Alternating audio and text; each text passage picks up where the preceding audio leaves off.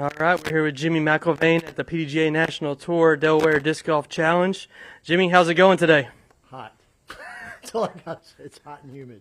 Gosh, you know, for someone that hasn't seen Iron Hill with their own eyes, how would you describe it? It's a grind. I mean, that's, you know, I think any of the players will tell you that. It's a little bit different. I mean, I don't think any of the players step up and don't think they can birdie a hole, but it definitely becomes shot after shot after shot. There's no lazy shots, you know. Footing can be tough. I think some of the players would complain a little bit about that, but I mean, the putting greens can be a little bit unstable, so I think there's a little bit different going on there. Other than that, I think it's pretty fair. I mean, it's a wooded course, but I don't think anybody comes in going, "Oh, there's just too much stuff going on." So. Nice. That's what I think of the course. I mean, I hope I'm right. Right. Yeah, some changes this year a little bit. Can you break those down? Yeah, so we lost 4 trees on hole 1 like 2 years ago, just before the 2019 NT. And we had to go from a par 4 to a par 3. A lot of guys really said they'd rather play the par 4 because the par 3 sort of only gave, you know, I mean, it was 450 feet, and if you couldn't reach it around the corner, it became a little tough for some people. So we tried the best we could to clean up the 4 trees that fell, create a new green and pushed it back a little bit. We're also trying to add a couple of OB spots. The reason was behind that, though, was because not necessarily to make the course more difficult, but with the spectators, we felt that this year might get a little bit crazy in here. The last 2 times we had an NT here, we did have some issues with, you know, some of the times spectators getting in the way. So we tried to cut that back a little bit more, knowing that we're going to probably have almost double the amount of spectators. So, nice. Good problems to have for sure. Yeah, I mean, you know, it's we'll find out when we get done if it was a good one. Just speak about the amount of work that it goes into preparing for one of this, and the pride and community aspect out here of people, you know, working and getting it ready to go. Yeah. So normally, the course is a little over 10,000 feet. Almost everything's in the woods. The park takes care of everything outside of the woods. So, yeah, any trimming inside the course is pretty much all volunteer work. On a normal year with just regular tournaments and things, we're probably running 2,000 volunteer hours a year. We put in new tees this year, so with that, getting ready for the NT, we're probably pushing closer to 5,000 to 6,000 volunteer hours. Nice. And that might be actually on the low side. Nice. You know, what does that mean to you as a longtime proponent in disc golf to see the community kind of rally together and put in the work to make it look like it does right now? It's, you know, it's beautiful out here.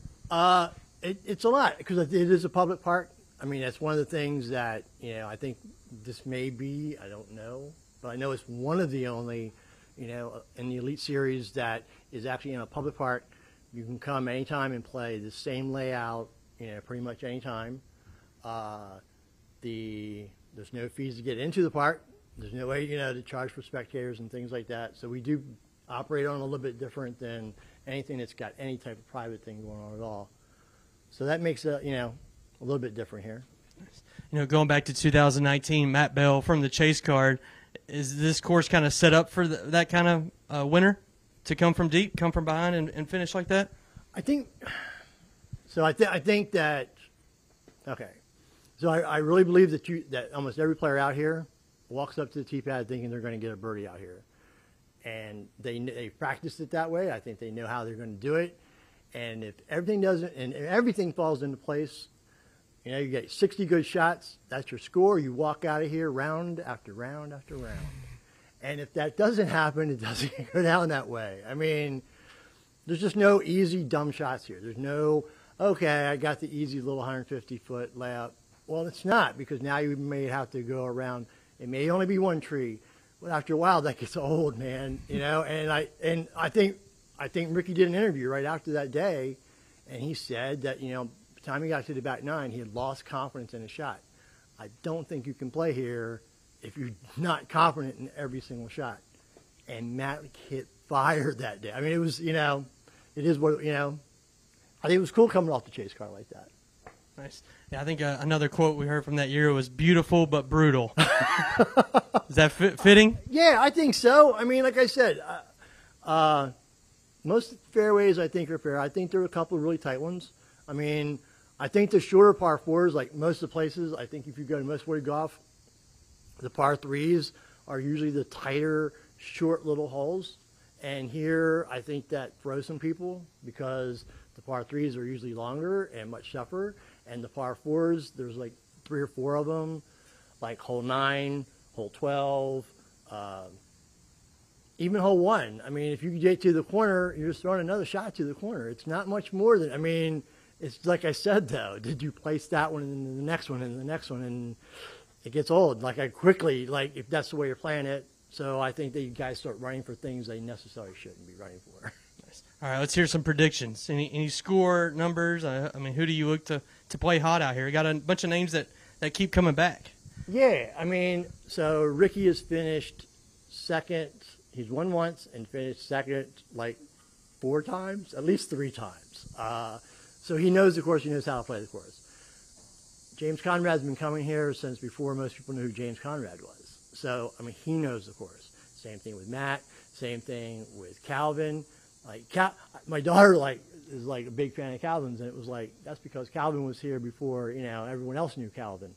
So those guys that are still here, I think they all have an excellent chance to win. I'm not, you know, there are a couple other reigning champions out here, like you said, with Matt Bell, Bradley Williams. Bradley's beaten Ricky out here in the playoff. So, I don't know. I think with the guys who've been here a lot, I would give at least 10 a chance to win. And then there's a lot of new faces. Like, I believe this is Matty O's first time here. So, look, you know, Woods golfer, I'm not going to take anybody away. And it's hot and humid out here. So, someone like Matty can be able to physically hang in here.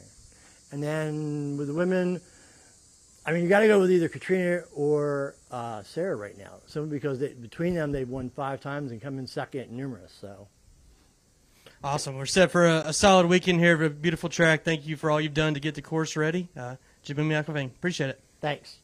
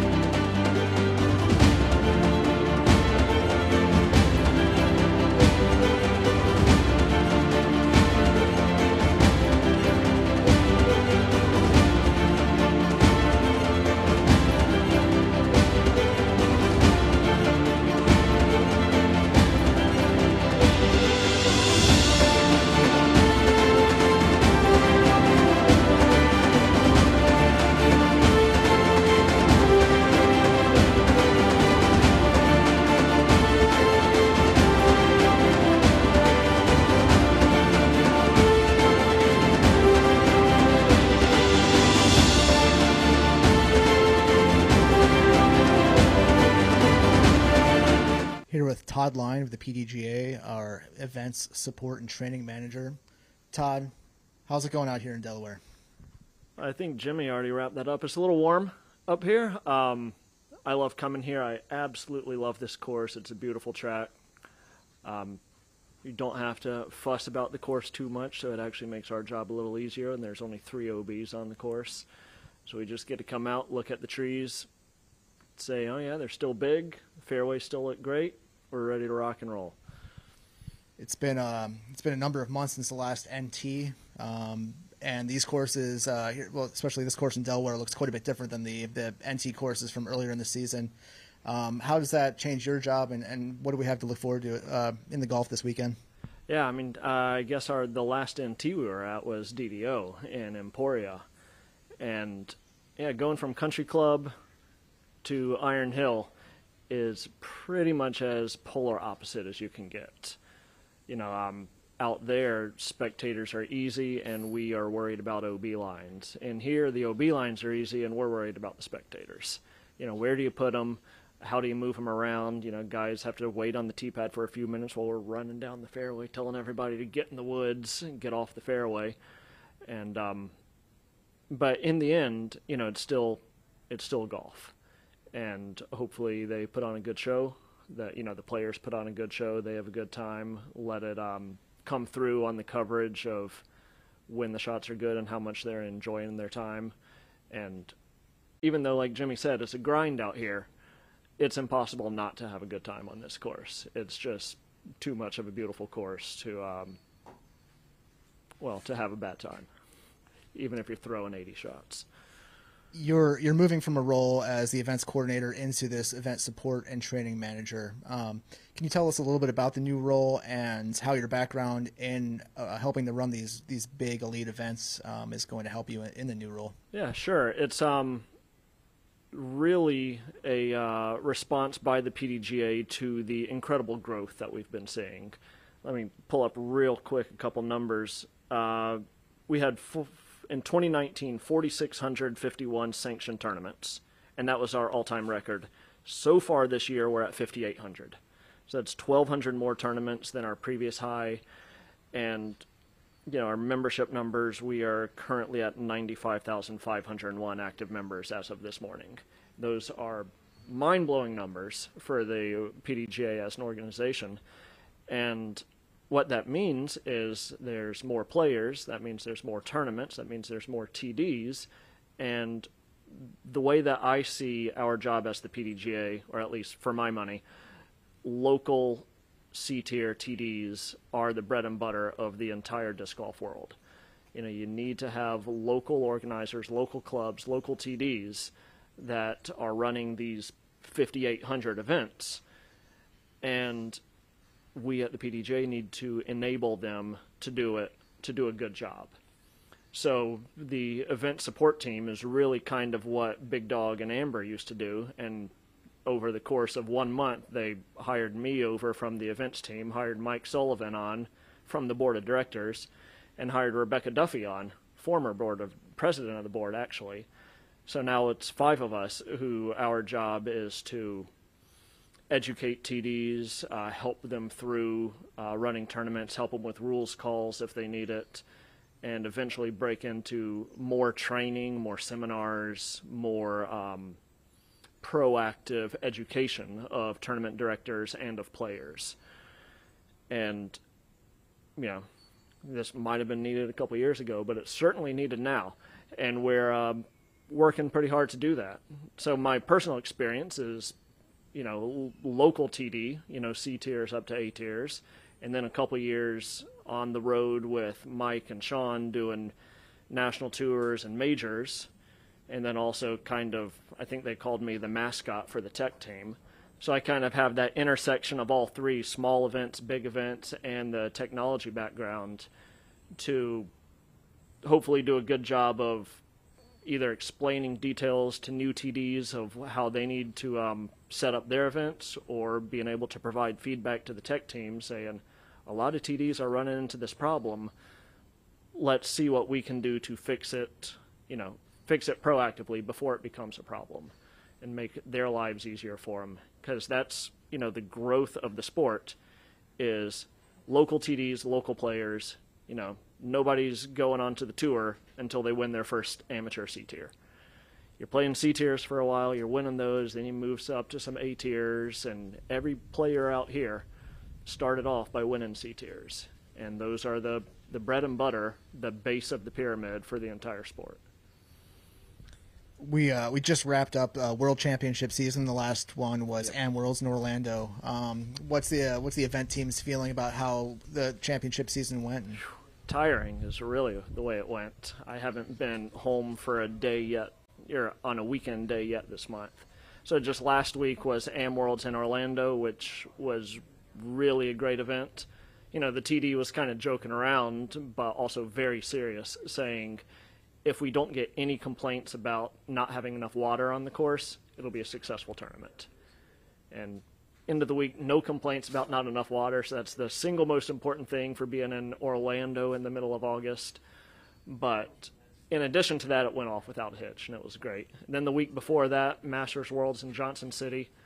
I think we pretty much left Johnson City saying, can we just host all the majors here? God, the weather's great.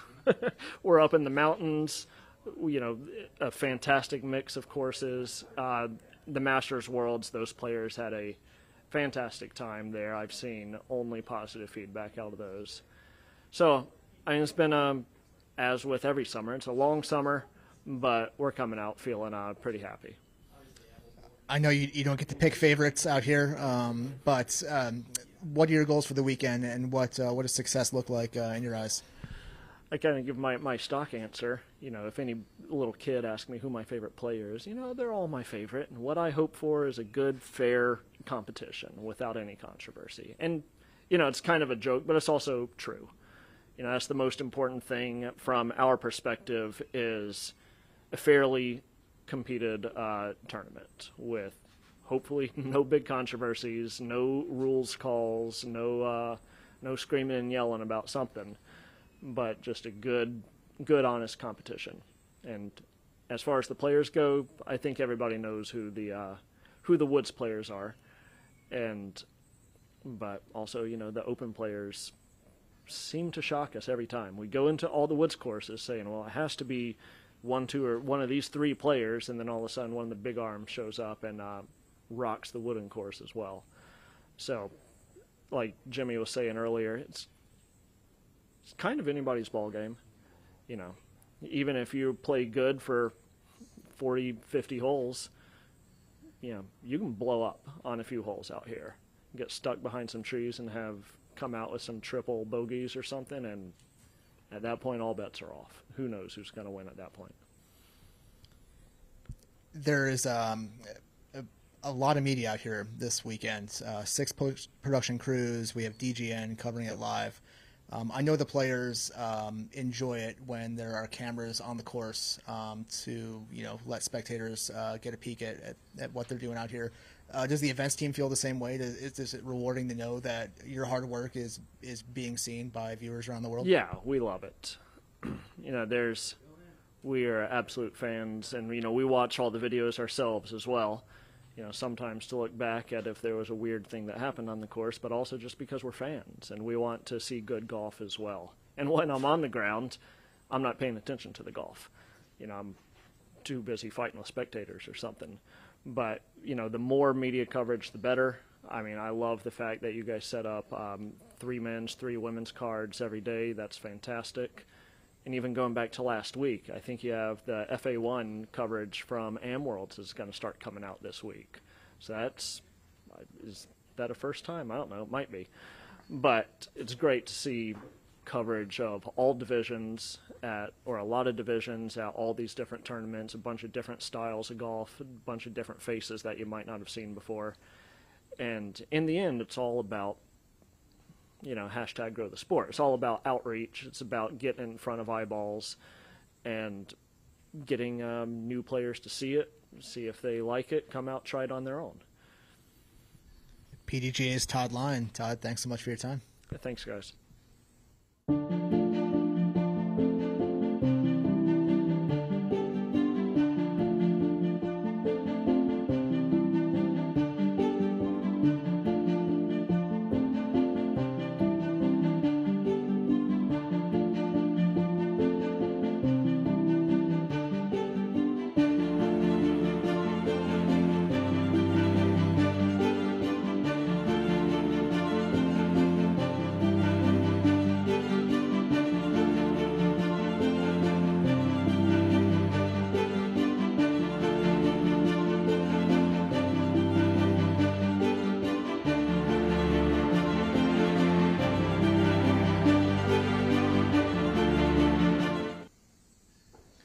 here with Matt Bell, defending champion here at the Delaware Disc Golf Challenge.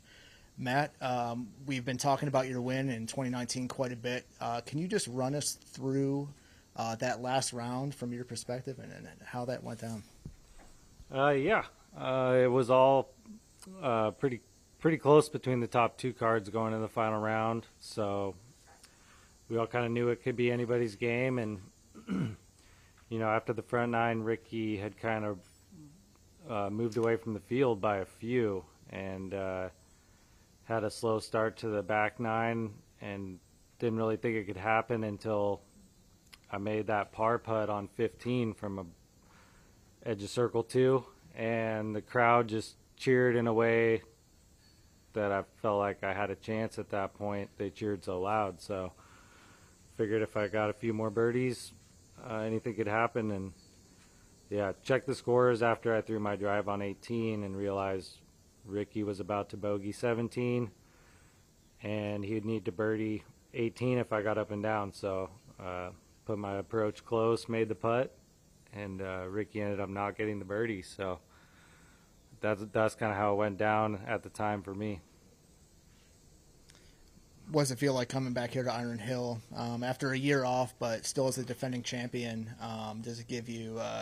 Does it feel different than an event you show up to? Iron Hill for sure, in particular, because it's been my favorite course on tour since I first played here when it was first in A tier, I believe. So I've been coming here for about 5 years, and it's always been a special place for me too. So to come here, having won the last national tour here, it means a lot to me. How's your game feeling at the moment? How have your practice rounds been going?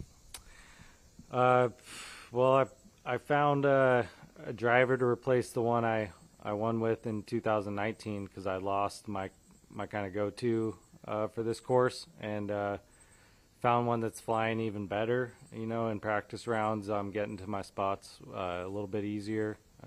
So having that disc with me is going to give me all the confidence I feel like I needed 2 years ago. So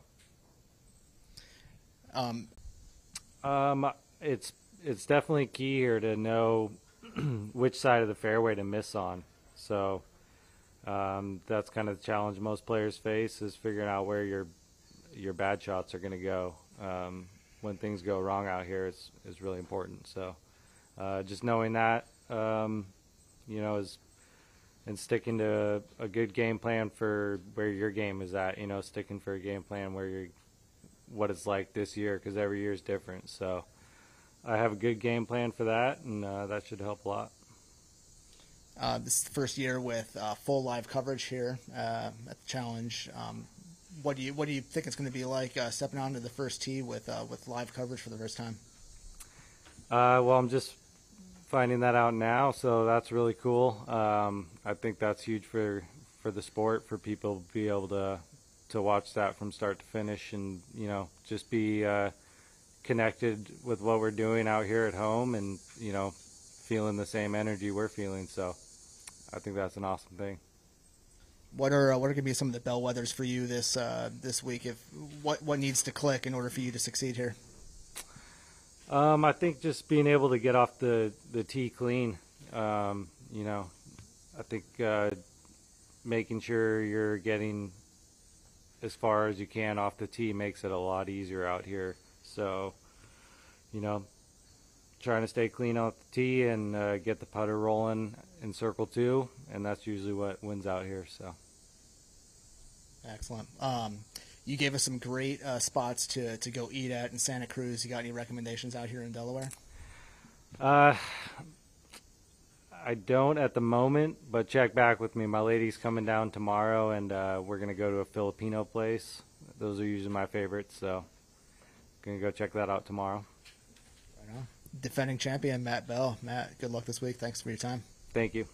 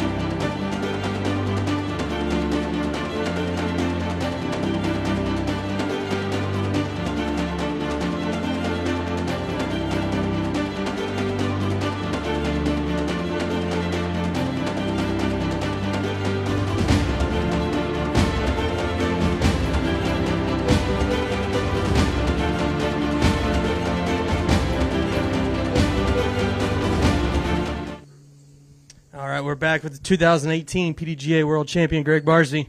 Greg, how's it feeling today? Good, Hayden. How are you? I'm doing pretty good. Awesome. A little warm out here, but You know, it is. it's a little sultry.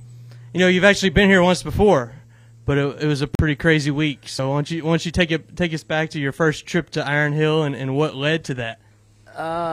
Yeah, I stayed up at my buddy Evan's place up in Vermont after I won the Worlds for a couple days, and made my phone calls the day after, and then shut off my phone for a day or two, and just really got to enjoy up there, and kind of just come back to earth in a sense, right? I mean, there was a lot of emotion coming after 25 years of playing and then finally winning a Worlds. So, and then got a hold of Philo, rode on down in the old whatever Philo calls his van. I don't even know what to call it. I think the coach house, I think.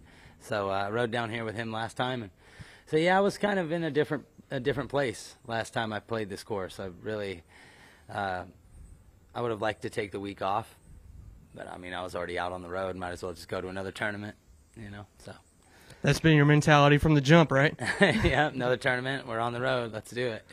Nice. Well, back here at this beautiful track, what was your first impressions out here? We got 10 holes in yesterday before we ran out of water. I came straight off the plane and played 10, and then I just got a practice round in this morning. So I feel really good with the course. I mean, it's tough. This is a really, really difficult track to be able to put yourself in position on every hole, so you're going to have to scramble. Even your good shots, you might just be a little out of position, and there's a lot of stuff out here that you don't really think of when you think about hitting a fairway. I mean, you can hit a few of these fairways and just have jagged rocks all over the place. So running up can be really difficult. So today I just tried to get my bearings with the course. Find my distances on specific shots, see where I want to land the disc, how I want to move it through the air, and so I feel really good. Nice. Yeah. The schedule's being so packed this year, you're kind of picking spots to play like everyone else. How crucial do you think that is in today's world in the game, just to maybe not grind it out every week like 15, 20 years ago, but Right. take those little mental and physical breaks? Totally. I think it's really important. I mean, when I started touring 15 years ago, it was as many as I could play, and probably up till about 8 years ago was as many as I can play.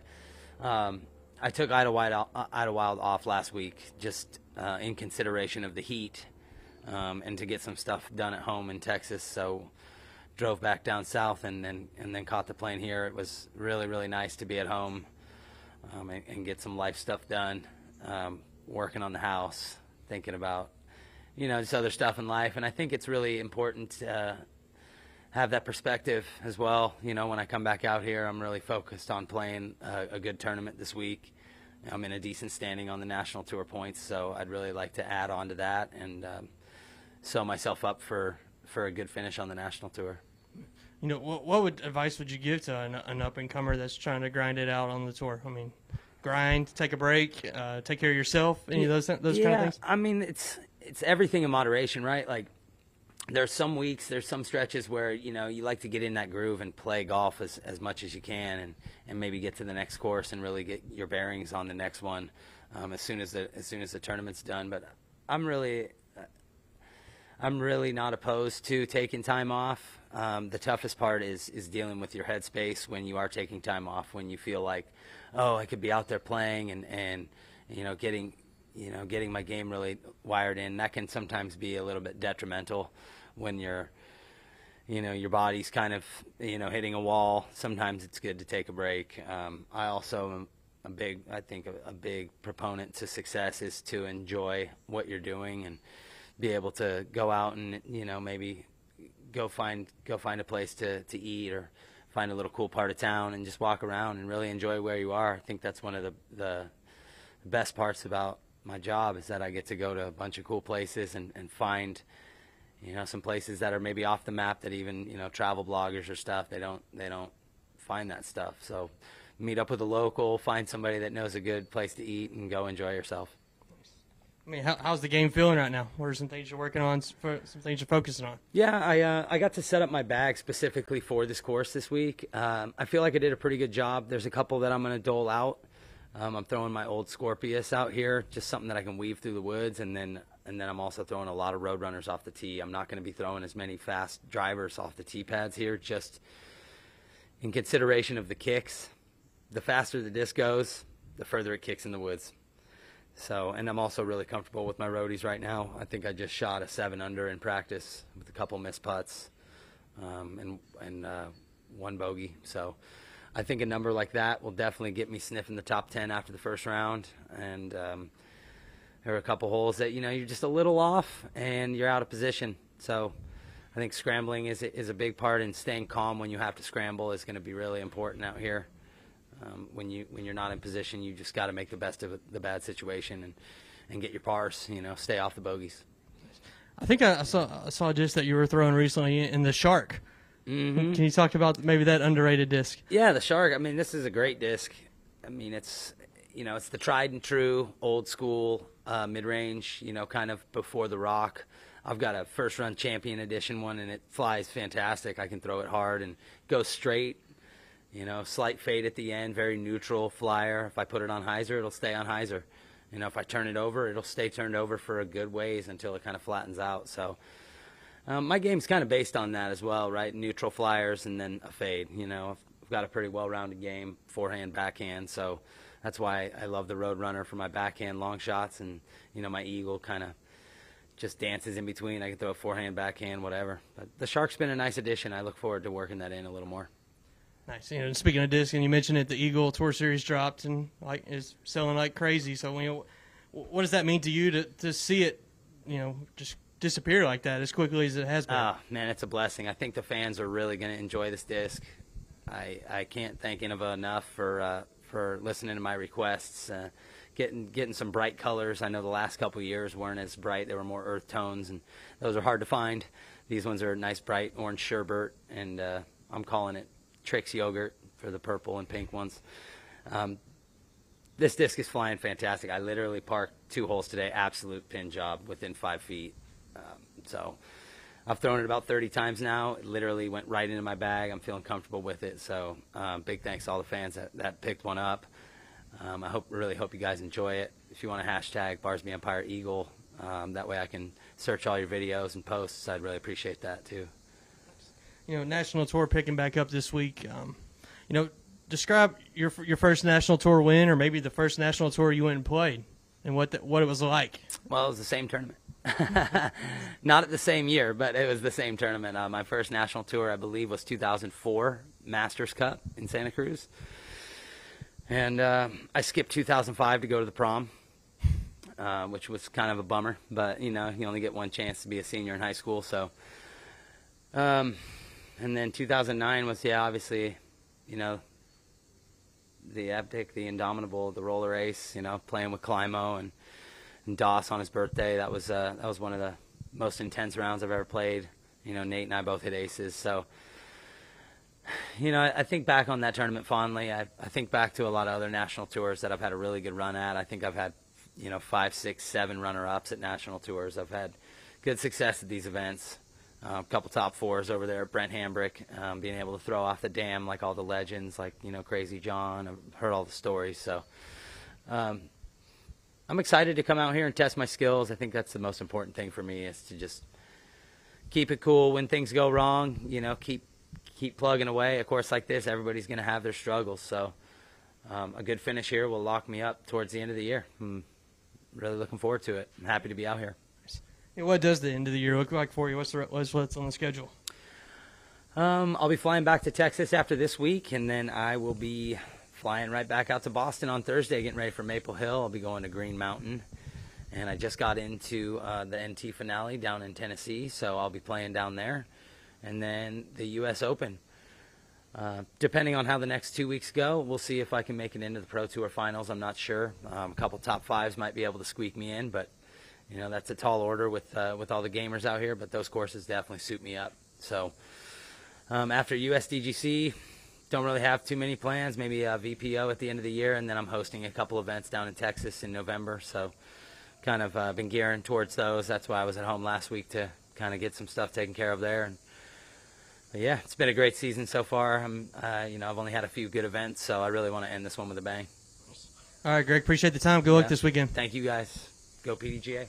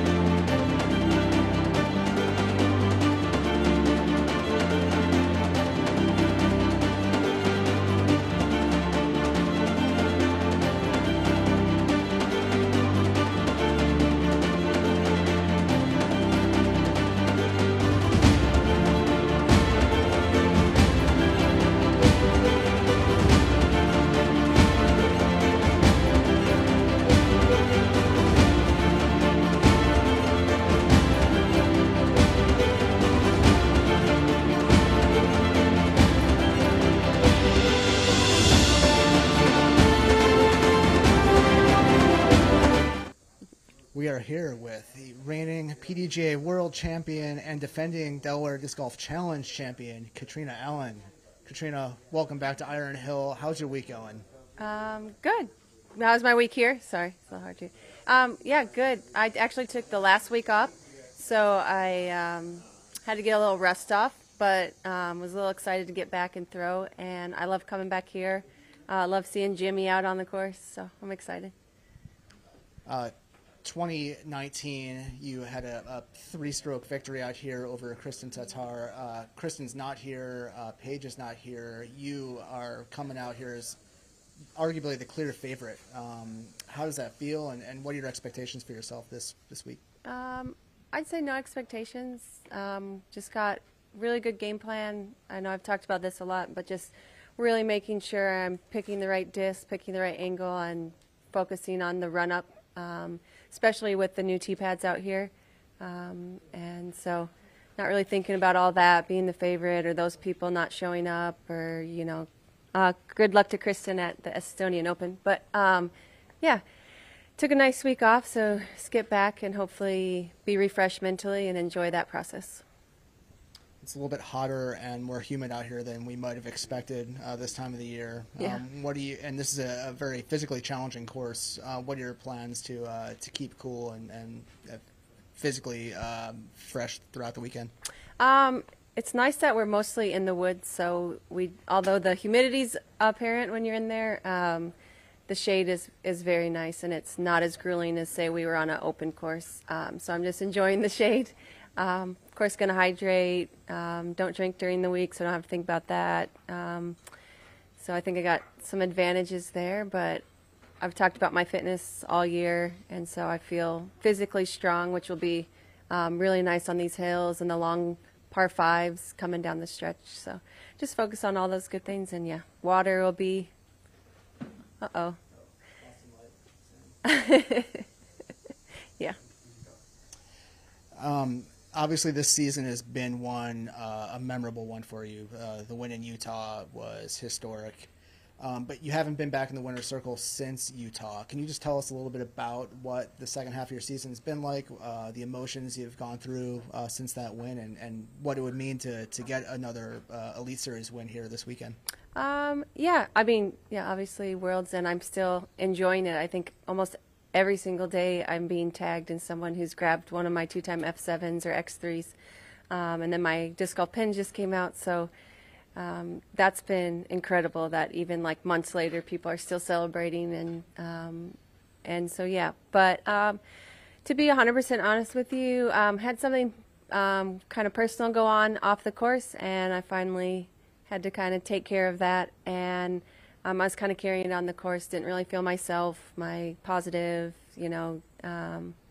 I was just going through a rough time, and actually took care of it, and I noticed how great my last 2 rounds at Idle were, and so that'll be nice to have that off my back and just enjoy that.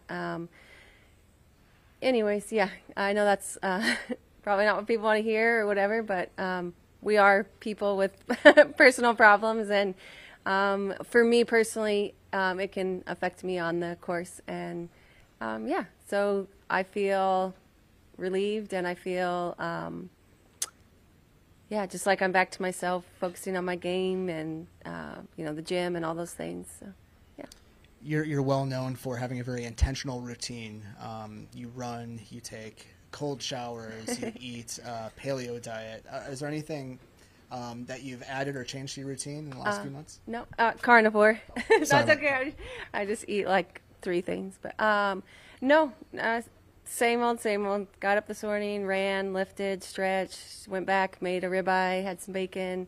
I guess the only thing I added is I grabbed a couple finished lesson books offline, off of Amazon. I was thinking, since it's been a couple years since I've been there, my finish is getting rusty, and hopefully we'll get to play the European Open next year. And so that's kind of became part of my daily thing. Which I feel like is a good distraction during this last stretch, because if you are out on the course, I think everyone's talking about how long this season has been and how grinding it's been. So just trying to, get through the grind. How is your game feeling this weekend, and how have your practice rounds been going? Good. I felt rusty on Monday, and then just felt like each day the rest was kind of falling off, and I'm feeling more confident. My timing, I was playing with Ricky and Austin, and Ricky's like, wow, I can see your timing's coming back together. And so, I feel great, and I love playing here. I don't know. I don't think I really talk too much about liking or disliking courses, but I just enjoy being here, and I'm excited. Tell us a little bit about the course and what appeals to you. I feel like it's wooded, but not super, super tight. There may be not a very, very specific line, but I like that kind of no matter where I'm at, it gives you an opportunity to scramble. It's a little bit more like the W.R. Jackson, which is one of my favorite wooded courses, where distance and, like I get to use my sidearm or, my patent pending. And even if I am like completely off the fairway, there's still ceilings and gaps to hit. So I always enjoy that. And it's demanding all your shots for sure. Anybody else in the women's field that viewers should be looking out to perform well this weekend? Michelle Frazier just came off of an incredible weekend. Holly Finley plays great in the woods. Hokom and Heather both are very consistent. Trying to think who's all here. I don't want to say someone who's not here or leave someone out, but and with the growth of women's disc golf, we never know who we're going to see, which is amazing. Speaking of the growth of women's disc golf, we've got 3 post-production crews out here on FPO as well as DGN. Oh, okay. What does it mean to the women playing out here to see so many cameras and to know that they're getting the attention? I think we're stoked. I think, I think I've said this a couple of times, but if you look at other sports, I know it's easy to look at the things we don't have as far as female athletes, but I do feel like we get treated pretty equal as if you look at the NBA and WNBA or other sports. That doesn't always happen, so I'm always appreciative of it for sure. Yeah. All right, Kat, it's always a pleasure to watch you play. Best of luck this weekend. Thank you so much for your time. Thank you. Good. Okay.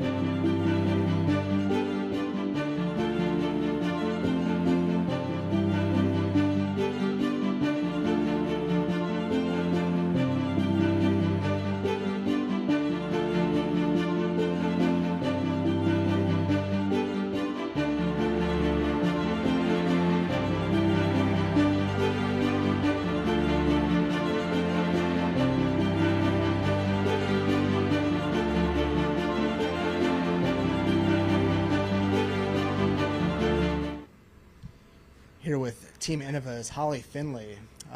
Holly, you've been out here for a while practicing this Delaware course. How are you feeling, and how are you feeling about this course? Well, they changed the design since the last time we played it in 2019. We actually have a lot of short pads now, and the pin placements are the longer placements. Some of them are the ones that the men played. So it's actually almost an entirely new course I've had to learn this year. You know, the shots I used last time aren't the same. I'm relying on a lot of mids instead of drivers. And I think it'll be a lot more scoreable. So it'll be neat to see how many ladies can come in under par this weekend. You're known as one of the best woods players and one of the best putters on tour. How much are those strengths going to play in your favor this weekend? I think all of it. You know, that's really what I'm waiting on. I just need to make a few more putts, and I think I could win something big. You know, you can always go back and think, oh, it was this one shot or this other shot, but really you think about the putting green because you were right there, you almost had it, and it just slipped through the chains. You know, you've almost got the job done. So I'm just really looking to tighten up my putting, and hopefully it'll all come together and I can capture my first big win here at the Delaware Challenge. Can you bring us back to a few moments where you did feel like you had it and were frustrated by a missed putt? Yeah, this last weekend we had the Pro Tour Silver Series at Stafford Open, and I was in the lead after day one, and it came up on a very unique green, and most people would probably lay it up for safety there because it's extremely elevated, built up on a triangle mound. And, you know, I'm a very hard putter, and I just ran it, but I airmailed, so I was on the other side of the mound on the ground, which is just basically another 50-footer uphill. And then I did that again. And, you know, I was right there putting for a birdie 3. It just seemed so close, and next thing you know, you've got a 6. So just things like that kind of, you know, replay in your mind of how you were right there on the edge of something, and then just a few mistakes piled on top of each other, and it slipped through your fingers. So I'm just really trying to clean up my game. I've tried to change my mentality and course management a little bit over the last year. You know, things that I would normally go for everything inside 120, and now I walk up and I'm like, do I really need to go for this? And what is the risk if I airmail? Because I putt very hard. And I also tried to change my putt a little bit, you know, a little more arc, a little less speed, and hopefully it lands somewhere within 20 feet of the basket if I miss, and not 40 to 60 feet, which is how it was in the past. And let's be honest, nobody's making all those 40-foot comebacks. So, you know, I just really want to be a more mature, smart golfer and know the right time to play aggressive. The next time you find yourself with an opportunity to hit a putt, what are you going to tell yourself? What mindset are you going to go into these opportunities with? Oh, I'm capable of doing this. I know that I'm one of the best putters. I can see it in the UDisc stats from previous years, and those are not 100% accurate, but they're close enough to get an idea of, you know, who's a good putter or not. I just got to believe in myself. You know, that's all it really takes. You know, when you walk up and you feel a little bit nervous, the putt just isn't the same. The hand trembles, the wrist does something weird, it falls out of the hand, it wobbles out early left, and you're just looking at it sometimes like, is this even my hand? You know, I just made 5 60-footers in practice, you know. So also just getting the nerves under control. You know, I don't have a lot of experience of being in the lead at large events. When I was in my advanced women career, I won a fair number of events, and it was, you know, it was still nerve-wracking, but man, it's different when you're out here playing for money and your sponsors are expecting you to do things and you make invisible pressure on yourself. So, you know, I'm just looking to grow up a little bit and trying to get my act together and see if I can take home something elite. Let's talk about preparing for those pressure moments. Obviously, there's no substitute for experience and being out there in those pressure moments over and over again and becoming accustomed to it. But is there anything that you can work on off the course, or is it just gaining these experience? I think it is probably a little bit of both, and maybe working out some other creative shots that I don't normally use in scramble situations, like overhands and tomahawks and thumbers. You know, I'm basically just a sidearm chip, backhand, player. I don't do a lot of those weird creative shots because my other ones I feel are fairly strong. But oftentimes I find myself in a position where I need something and I don't quite know what to do. And I never want to feel like that in the middle of a tournament. I usually walk up, I'm very confident, I got the disc in my hand. Before I get there, I'm like, oh yeah, I can get there like this. But, walking up and going, wow, I don't even know what to do here. That's not how I ever want to feel. So I think just getting some more weapons in my arsenal, that I can work with when the time is right will just help build some confidence that I can rely on in pressure situations.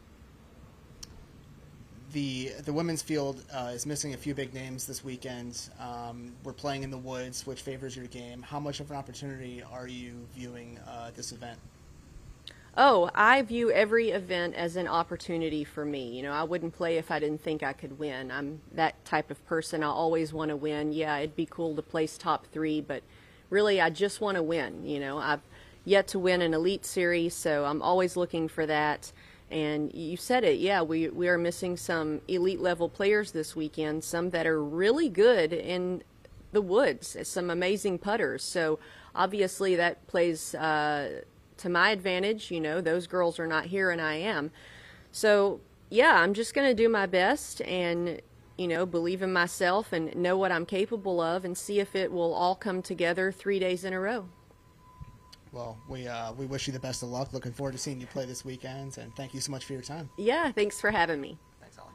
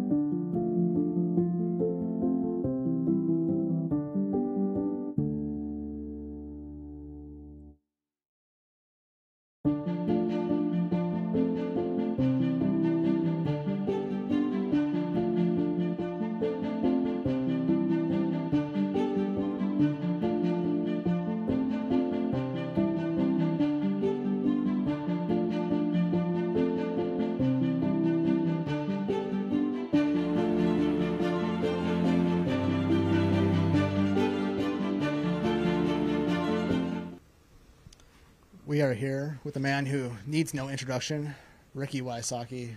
Rick, thanks for joining us. How are you feeling out here in Delaware? Hot.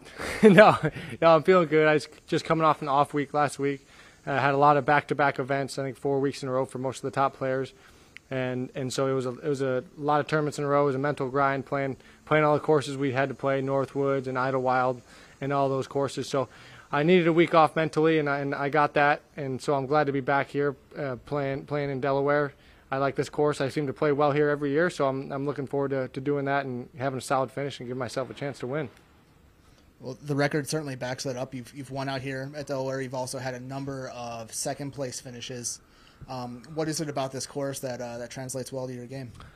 Well, I think that I'm the type of player where I can throw all the different shots, and sometimes it doesn't get showcased when you're throwing on golf courses, maybe because it's just you're throwing repetitive hyzers, long, just distance contest, which I can do that, and I've adapted my game to where I can do that kind of play that kind of golf, but I play really well, and I feel like I thrive the most in courses like Delaware, where you're having to shape sidearms, you're having to shape backhands, and you really have to hit fairways, and when you don't, you have to scramble, and that's the name of the game, because you want to hit a lot of fairways, but the chances obviously say you're not going to hit every fairway. So when you do get off the fairway, you got to be able to recover. So I do that really well, and I think I still can get birdies out of position, which I think saves those couple extra strokes per round that really sets myself apart.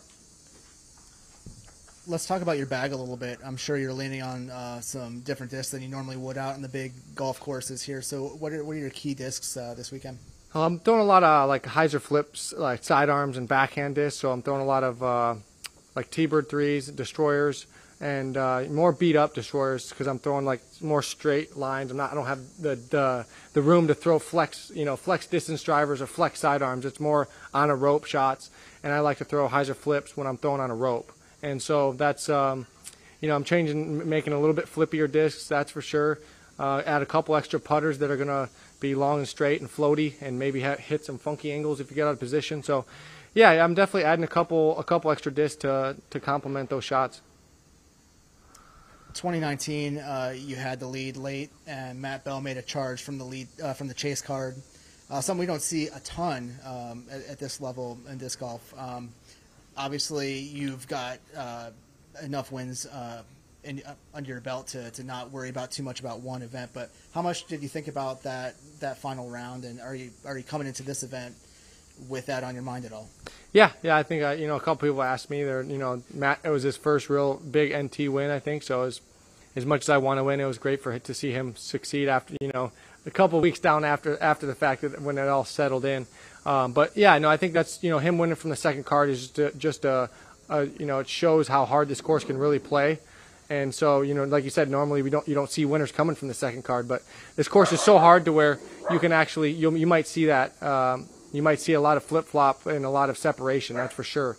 It's a type of course where if you're playing well, you can really separate from the field, but if you're not, someone can catch up quick if you're off the fairways and getting out of position a lot. So that's it can go both ways. And Matt, like I said, he's a great player. He plays great in the woods, and he was hitting a lot of great shots down the stretch, and that's what you need to do to win. And so, it was a battle in 2019, that's for sure. What should viewers be looking for as far as your game goes? How are we going to know if Ricky is on in the early going? Good question. I think it's going to be a lot scrambles, up shots. I think that's super important. Obviously, every aspect of the game is important every week, but I think that second shots and scrambling out of position shots are going to be the most important shot because, you're going to hit some fairways, you're going to miss some fairways, but when you get out of position, you still have to advance the disc to go to the fairway or go to the basket and give yourself a chance. And if you're scrambling, giving yourself a chance for par saves and birdie saves when you're out of position, you're going to gain those strokes when other people might not, and that's how you separate, and that's how you give yourself a chance to win come Sunday. So scrambling's the name of the game this week for me. I think that that's where I'm going to succeed. It's hot, it's humid out here. How do you balance wanting to get a lot of preparation in with also conserving your energy? Yeah, I like to practice about the same as I normally do. I'm going to go home and take an ice bath, cool off, and recover the muscles as quick as possible. And an ice bath is a great way to do that. And so I know a lot of people have been talking and asking me about that. But disc golf, you see a lot of professional athletes doing that. And, after basketball games, all the top-level athletes in the NBA, they do ice baths, and that's because it recovers their muscles quickly to play the next day. Disc golf's the same thing. We're putting a lot of torque and a lot of strain on our muscles. If you can ice them, come back the next day just as strong or stronger than the first day, that's a win. And so you can get drained mentally and energy-wise too from the heat. So I think that resets me in the way I need to come back every day feeling strong. So ice baths are going to be the name of the game for me this week. Hey, Rick, just one more real quick. Obviously National Tour weekend this weekend, so I wanted to ask you about the 2012 Brent Hambrick Memorial. What was that win like for you? First big one, and just kind of describe that week for us. Yeah, so, it was 2012 was my first real big, like you said, NT. I'm playing in my home state in Ohio back then and playing with all the big names, Avery and Fellberg, and I don't think Klein was playing back then, but yeah, there was just a lot of the top pros I'd looked up to, and I was playing against them, and I ended up winning that tournament. So that kind of kicked off my national tour career in a great way. And so I always it was a bummer to miss the Hamburg last week. It wasn't an NT, but it was a big A tier, and so I definitely pay attention. And that course means a lot to me through the history of me playing and competing. So it's got a lot of history for me, the Hamburg, but the national tour as well. I've been playing it for a long time, and I have a lot of great memories, a lot of great courses, and great moments that have formed me and made the career path that I'm on right now. Excellent. Well, one more question for you. You've been out here for probably a couple days practicing. How is your game feeling, and what are your expectations this weekend? Feeling good. I took a week off and didn't really touch a disc just to reset the mind and everything, and so kept playing a little bit of catch up with my game. Taking a week off is a lot in the middle of the season, but I needed it. I needed to recover the body, and so that was the most important thing to me. So there's a couple things that I think I need to work on, but I think that I'm a good enough player. I can adapt on the fly, and I think that's why I play so well consistently. Is I can make changes, and I can critique myself in the tournament, and that's what matters, is making in-game adjustments. Well, Ricky Wysocki, we're glad you're here. Can't wait to watch you play. Thanks for your time. Thanks, guys. Glad to be here.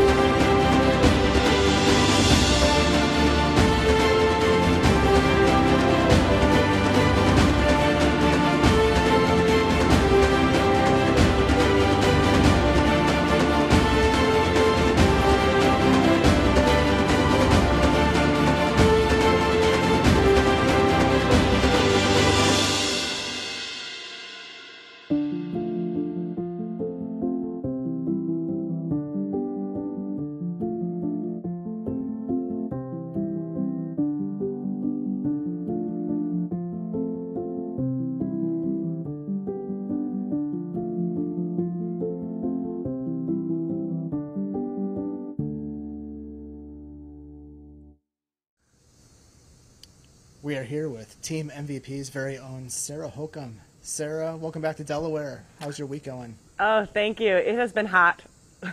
Very, very hot out here. Feels like a lot like Idlewild. So it's been sweaty rounds and a lot of humidity. You're known as one of the more proficient woods players on tour. How nice is it to be out here in the hills, threading fairways and hitting lines? Yeah, I absolutely love the woods. It's so gratifying to, envision a line and then hit it perfectly, and then the disc is in the middle of the fairway, and then you get up to your lie and you have another technical shot to throw. So it's definitely my bread and butter. You've done some work on the media side this year, doing some commentary. We are always struggling to show the glory that it is woods golf on camera. As a player, how do you feel about trying to strike the balance between visually appealing disc golf and disc golf that we remember from the woods and all love to play? Yeah, I tend to be more on the side of putting competition before media. So I really feel like courses should be designed for the best shots and the best disc golf, regardless of how well it really shows in media production. Sorry, guys, but competition is more important than anything to me. So, speaking of competition, we understand, looking at the records, you won your first NT back in 2011 at the King of the Lake. Up in Tahoe. Tell us about that event, because it's not around, or at least it's not an NT any longer. Yeah. And tell us about that win. That was definitely a big kickoff. I had just come off a big A-tier win not too long before that, and that was the first year I had really gone out on the road. That particular event is really fun because you play Bijou, Zephyr Cove, and Vista. I think Vista something. Anyway, we played 3 different courses, and I remember being very nervous going into the last round, and I managed to squeak out the win, but it didn't really mean, to me, it was great that it was a national tour, but a lot of the heavy hitters in my division were in Europe at the time. So I kind of feel like, I was like, I won, but, I might not have won if everyone had been there. But then I followed it up that year with a couple more NT wins where the entire field was there. So, but that one in particular, outside of it being my first win, was my absolute favorite trophy, even to this day. It's like this beautiful, quartz bottom with a hand-blown dragon, and it didn't come with a box or anything. And as I was leaving the parking lot, it was sitting on my center console, and I leaned over to get something, and I broke it before I even got out of the parking lot. But a very nice lady fixed it for me, so it's now sitting on my parents' mantle. It's interesting to hear you say that the top players were in Europe when you made your national tour breakthrough. We were talking to Holly Finley just a bit ago about her, desire to break through and win in a late series event. How tough is it to get over that hump, and what advice would you give to somebody who is really struggling to maybe make to get that belief that they can close an elite series win? Yeah, it's tough because a lot of things have to come together, especially when you're trying to break through. It's got to be, your body has to feel good, your mind has to be in the right place, you have to play well, and you also have to get some luck, and you also have to count on some of your competition not having a great weekend. So I think, as far as advice is just keep believing and just keep grinding it out and be patient, because they'll come eventually. It's just a matter of, grinding it out long enough that all of those things come together for you to get that win. How much are you able to lean back on your experience and your success when it comes to getting that belief, even maybe during stretches where you haven't gotten as many wins as you have in the past? Yeah, it's always a battle. It's always an up and down thing. I just try to, I try not to focus on the win is how I'm able to actually win, is I focus on the shots in front of me and just take it one shot at a time. And, sometimes I can play really, really well and get fifth, and sometimes I can play not so great and win, so I think just not focusing on actually I got to win this, not putting that extra pressure on yourself to get the W, I think is one of the keys that keeps me up the leaderboard, even when I'm not winning. We've seen that Delaware has proven an opportunity for players to get wins that maybe weren't the favorites coming into the event. how do you feel coming into a course where, you know, it's going to be your skill and performance, but also combined with the luck of the course? Yeah, I feel pretty confident about it. I mean, I'm used to hitting lines in woods, and I'm used to, like, you know, it's a lot of recovery stuff and staying mentally strong and not giving up and not rushing things just because you threw a bad shot. Scrambling out of the woods, just knowing that, don't try to force things, like happily take a bogey when you're out of position, or if you're out of position, don't try to get a birdie, just pitch it out to a good spot, throw the next shot, and know that, that there's another hole ahead of you, that you don't have to try to force things. Along with hitting lines, being a predominantly forehand player, can you tell us about what advantages that gives you when it comes to scrambling, when it comes to finding lines through the woods? Yeah, I would definitely say being able to face my target is a very good advantage in the woods. And then also when it comes to footing out here, there's a lot of rocks in the fairway, and there's a lot of times that you don't really have a good run-up and you want to throw a standstill. In addition, we're expecting some weather this weekend. So in, slippery conditions, this course is going to be very challenging to run up in the fairways. So I think being able to throw standstills sidearm is going to be very, very helpful.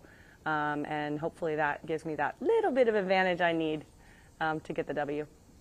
As we're watching you play through the early parts of this tournament, what should we be looking out for to know if Sarah's her game is on? I would say my putting. It hasn't really felt very good lately. I've been working on it, but it's still, it comes and goes. So I think that if I'm hitting putts from inside the circle, that's definitely going to be an important indication that I'm playing well. All right, Sarah. Well, we wish you the best of luck this weekend. Thank you so much for your time. Thank you.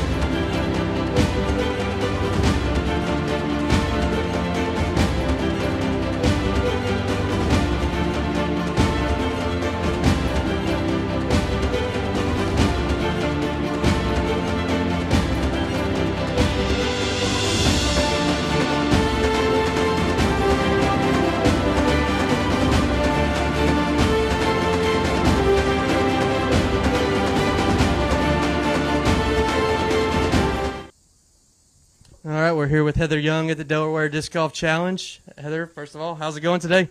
It's gone well. I just finished another practice round here, and I'm excited. Nice. This is your first time up here, Iron Yes, Hill?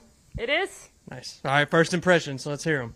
I like it. I think the course is fair. I feel like it's a good challenge for all parts of anyone's game.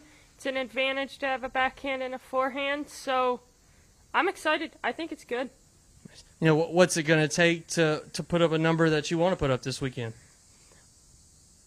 Honestly, I think it's just going to be maintaining a clean round for the whole time, because this course is long. Like, you finish 9 holes here and you feel like you've already played 18 at another course. So it's just going to be keeping yourself from losing focus when you're getting tired. You just need to stay focused on throwing the best shot you can wherever you're at. Heather, you broke through this year in the DGPT Silver Series, and you've had some podium finishes at the elite level, but what is it going to take for you to make this next jump and to win at the Elite Series level?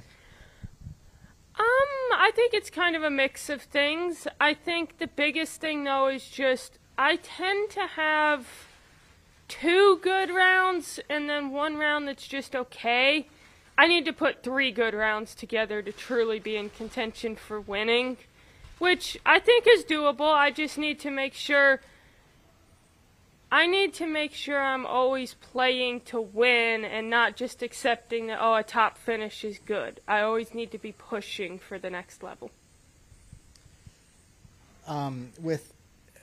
With several of the top players missing from this weekend's field and being in the woods where control and putting is going to be paramount, do you see this event as an opportunity for you to make that breakthrough? Definitely. I think this is one of the events I've looked at throughout the whole year and been like, that's one that I think I could play really well at and probably win if I'm at the top of my game at that point. What's your process like when you pull up to, or maybe even before you get to an event like this where you've never played the course? Mm-hmm. How do you prepare, and where are you at in that process right now? So if I've never played an event before, if there's coverage of it from a previous year, I usually watch it.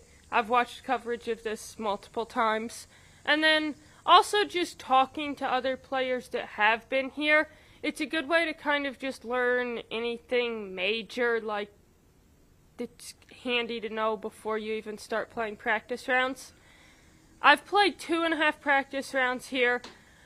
I feel like I know the course well now. I think it's just executing the shots that are required, because you never end up in the exact same spots on any course, and then with all the rocks here, you get such weird ground play and kicks that it's just being able to trust your game and know from anywhere that you have a shot. You just have to figure out what it is. As you've been on tour full time, getting more experience every week, how has your game evolved, and do you feel differently when you step out on that first tee than you did maybe a year ago? I would say it's definitely made it where I'm just more comfortable at these events. I remember early this year it was like I was a little more nervous than I expected, just because it was getting back into elite events. But now it's like, I mean, there's still pressure, but it's more of like excitement to be able to compete, not like, oh, this is scary. So yeah, it's nothing that crazy. With more and more coverage coming online every week, especially for the women's side of the sport, have your friends and family been following you from home, and what's it like to interact with them after having them watch you play disc golf all year? I enjoy it. I think it's cool whenever somebody tells me that they've watched coverage and want to talk about it, or even just like all the messages I get on Facebook or whatever of people telling me congratulations or just that they watched. I enjoy the more coverage there is, because it's a chance to get to meet new people. It's a chance to get my name out more and grow my brand. What are some of the keys to your game this weekend? What should we be looking out for in the early going to know if things are clicking for you? I think the biggest things for me will just be, well, I mean, always putting. If I'm putting well, I'm probably going to be scoring pretty well, but I think approaches on this course, because the fairways are wide enough that if you're not shanking your drives, you'll be somewhere in position. But it's actually taking that position and getting close to the basket that's harder at a course like this. We're not quite at the end of the season yet, but looking at the off season and all the experience you've had this year, what are you going to be working on, and what's your process going to be like during those few months? I think the biggest thing I'll be focusing on in the off season is distance in general.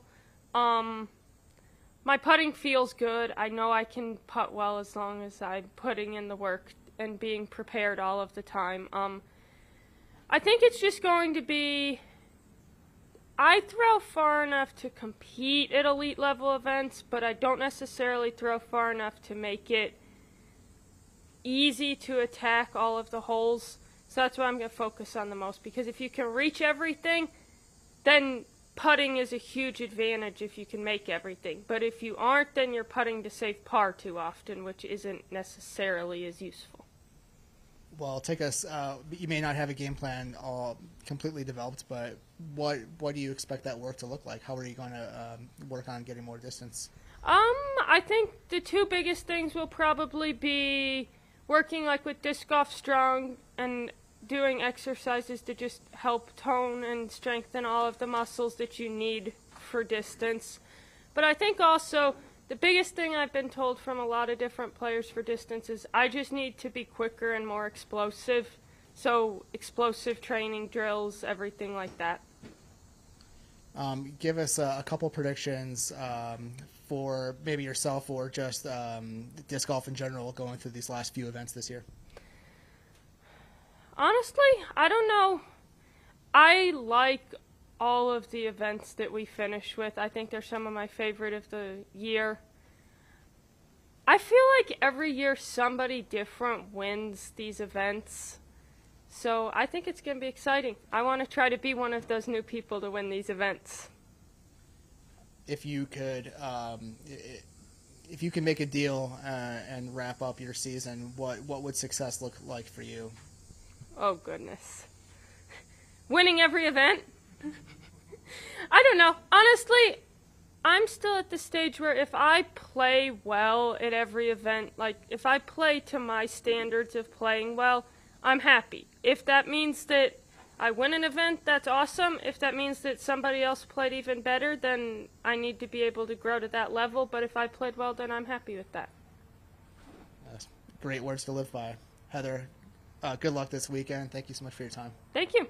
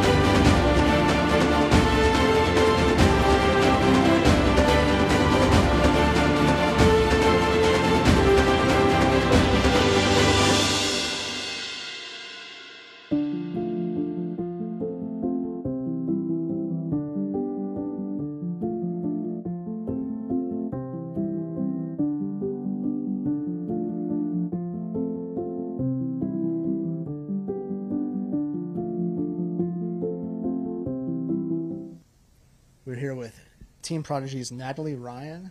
Natalie, welcome to Delaware. How are you feeling through these practice rounds?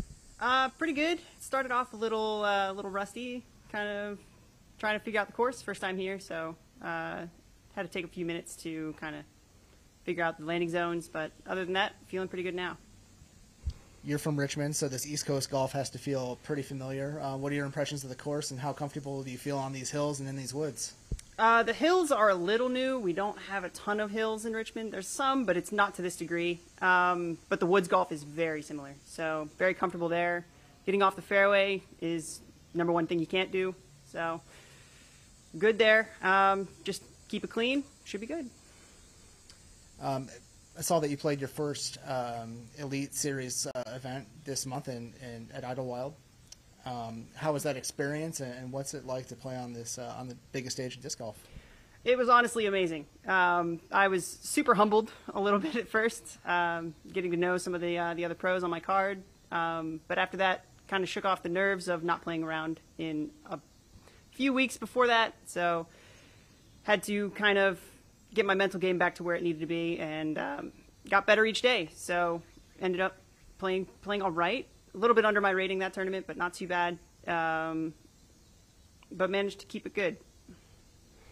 For those viewers who haven't seen you play, can you just describe your game? Tell us about some of your strengths and your signature shots. So I have a very, very big arm. I can easily throw about 430 on distance shots. My upshotting game, not so good, but I kind of favor the forehand there, so end up kind of doing a lot of big turnovers, stuff like that. And then I can putt with both hands. The big arm maybe is not going to play to your advantage in these woods, but I can imagine putting with both hands will probably come in handy from time to time. A little bit, but you'd be surprised. I just finished up the practice round a little bit earlier today and had a couple eagle looks even in the woods. So if I can keep it clean off the tee and have a setup for some kind of big 400-foot shot in the woods, I can get close. Being new to the Elite Series Tour, what are your goals for the rest of the year, and what are your goals going in the next few seasons? Goals, more or less, just to cash from here on out. If I can hit the top 10, that would be perfect. But I don't know if I'm in a position yet to quite take down any of these wins. We'll see how that goes further into the season. My upshotting and scramble game just isn't where it needs to be. So I know what I need to work on this off season. Beyond that, just going to try and finish out as many as I can. Hopefully I don't get hurt. What should we be looking for in your game? How we're going to know if you're playing well and playing at the level that you expect? You'll know I'm playing well if I'm not taking a ton of time on each tee. If I step up, look at the shot, remember exactly what I need to do, throw without thinking, you'll know. It'll be in the middle of the fairway every time, and beyond that, it shouldn't be too big a deal. Are you going to be? What events are you playing through the rest of the year, and are you planning on touring full time next year? I would love to play full time next year, but I'm finishing the Pro Tour as far as I can. I probably won't get invited to the Pro Tour Championships because I started probably too late to get enough points, but I'm playing everything up until that point. And then after that, I'm playing a few A tiers just to kind of keep things fresh, maybe get a little more money for next year. As far as next year goes, it's really going to come down to kind of how this year goes. So I'll have to keep everyone updated there. Can you tell us a little bit about the response from friends and family back home, seeing you play at these big national events? It's been great. I've received a lot of positive feedback the last few days after everyone watched the coverage last week. So it's honestly been surprising. I expected it to be a little iffy, half and half, but I haven't received any negative comments yet, so I'm pretty happy. Excellent. Well, we're glad you're here and can't wait to watch you play this weekend. Best of luck, and thanks for your time. Thank you.